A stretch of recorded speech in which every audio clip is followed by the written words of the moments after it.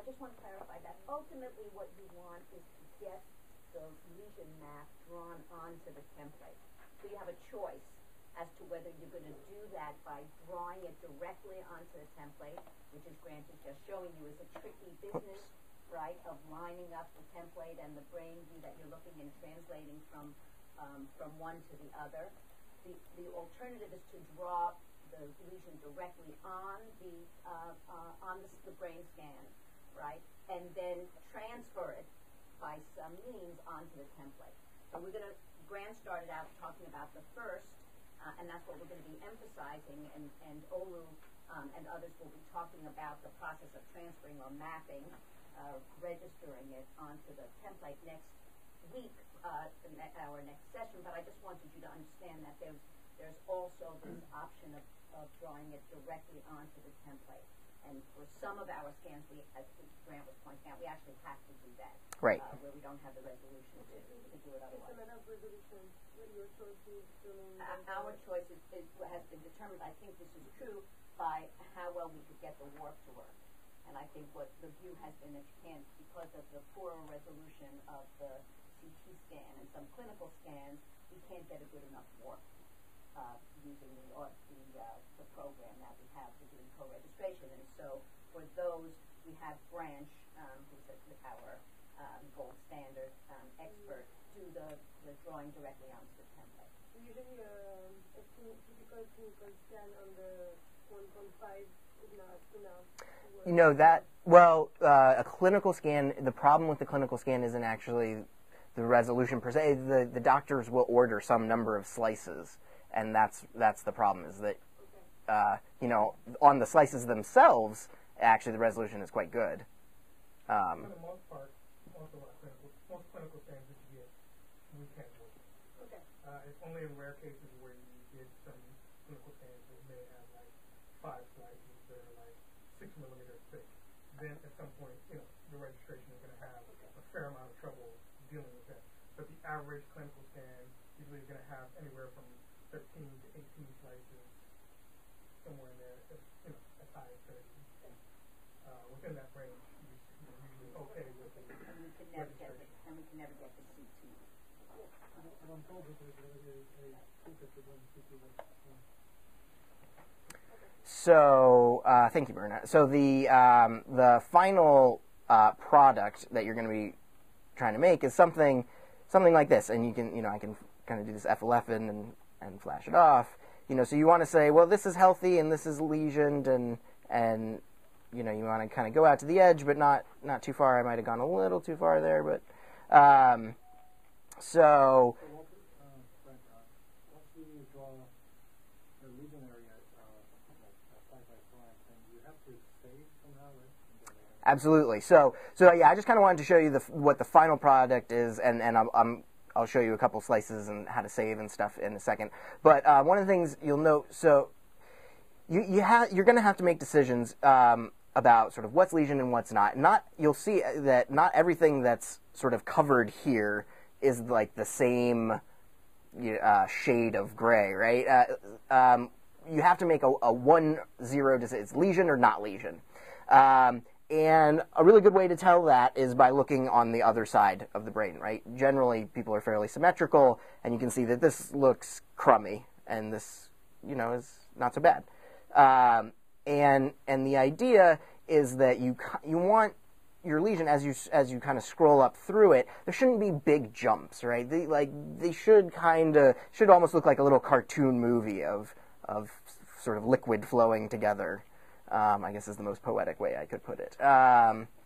So you want to cover as much as you can that you think is lesioned, and you know, you can see I kind of spared this bit as it gets up there. You know, it's like sometimes it will get spidery. You get these fingers that kind of extend into gyri, and it's a question of whether, you know, to sort of save that or kill it off. And sometimes you kind of have to use your best judgment. If cortex is completely surrounded by lesion, you know, if it seems like this bit here, you know, so maybe that's healthy, but it's completely surrounded on above and below. It's totally cut off. It's not talking to anything. It's not we just kill it off. It's dead. It's crummy. So that's kind of your goal here, and a big thing will be to look on the other side to see, does it look normal, or does it look not so normal? Okay, so how do we get here?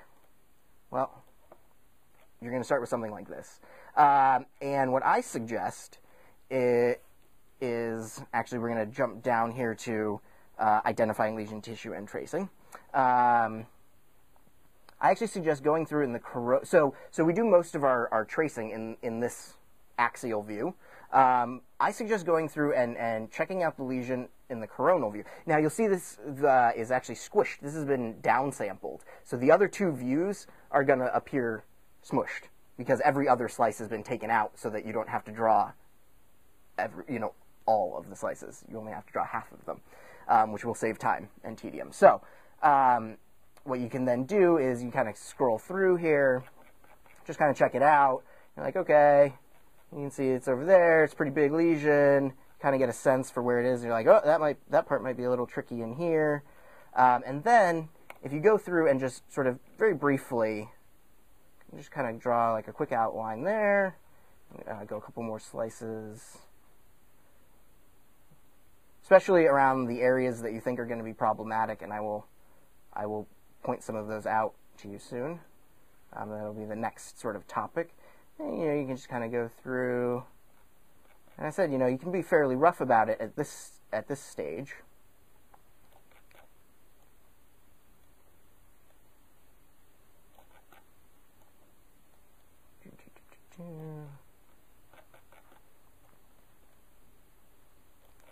Not to belabor the point, but maybe not that callous. Okay. And then when you go back to your axial view, you get this nice little sort of dotted line that marks it. And it's really helpful for something like this. You're like, oh, do I keep it? Do I not? Well, you can tell from your outline that you drew, that yes, you will kill that. And you can see that it kind of follows the contours of the lesion quite nicely, and you can say, so for all this stuff, you can kind of go, oh yeah, maybe I'll kill all that, but then up here, maybe not. So in any case, this is just sort of to help give you a quick guideline for where some of the trouble spots are going to be. You're going to have to go back and clean this up, right? So once you use your signposts here, you're going to be using F11 a lot. You clean up the edges. You take some of this off. Oh, I took a little too much there. I'm going to do this. You can see how this might get tedious. You want to clean up these little ones sticking off at the side there. That guy went too far. You don't want to go out in the ventricle. That's a no-no. And you can take some of this white matter off. So you're just going to be doing a lot of, cleaning up the edges. You take some off, put it back on, and you got to go all the way around. You got to be very careful, over here, not to go too far out in the dura. I probably went over on the dura there, and in here. So it gets time consuming. You may be asking, if it's so time consuming, why don't you use one of the programs that does it automatically? And there are programs that do this automatically. The problem is that they have the same problem that any computer program has. It doesn't get everything right all the time. It's very rigid, and they're not nearly as good at pattern recognition as we are. And so what ends up happening is it's usually pretty good about filling in the middle, but you have to go back and clean up the edges, which obviously is kind of like the big issue anyway. That's what takes up the most time anyway, so we don't even bother with the computerized one. We just kind of. I've actually used a number of things. I tried the tablet pencil. It's kind of a matter of personal preference. I think maybe just because I started using the mouse, or because I have more experience, like with using paint or whatnot, that it I just feels more natural with the mouse. But yeah, I mean, we did actually get pens at one point to do this. Some people like them. Some people, take them or leave them. I'm not. Yeah, I don't know that it actually makes it any easier. You're still kind of doing this like, oh, add one. Is that lesion? And you kind of, oh, well, maybe I'll add 2 here, and you're gonna be doing that a lot. I mean, no matter whether you do it with a pen or a mouse, it's not really here to there. Okay, so then once you get your one slice all nice and exactly the way you like it, you go to the next slice and you do it again. You do it again and again and again and again for all these slices. This one? I've played with it, but I've never really gotten it to so it's really like the best I've gotten is kind of the same situation where it gets most of it, but you still have to do the edges, which is the hard part anyway. What does that do? What's it? Yeah. You give it a voxel, and then it looks for voxels with similar intensities that are contiguous with it, and you can set a sort of range above. Yeah, and I mean the other thing is, it seemed like a lot of front end playing around to not get that much out of it. I mean, especially because the intensity issue, we're really using sort of our computational power as humans to recognize these patterns. Computers are not really very good at this because it's this lesion, no lesion. It's hard, I just want to say for, again, those of you who are new to this, that it's extremely hard to do this, right, in case you haven't picked this up, right? This is the sort of thing that an experienced pattern recognizer can do and an inexperienced one cannot. And so Grant has had a lot of experience doing this and with a lot of corrective feedback. So we've always worked with Grant who as I say, he's our gold standard, right, to correct, to work with the RAs who are being trained to do this or anybody else, and with a lot of corrective feedback, and still at the end some touching up. So you should know that this is a pretty arduous procedure, and we have, with Dan's help over here, we've also used various matrices to measure reliability against Grant or some other or one another, so that we can actually set a threshold for at which point people really can draw these things on their own.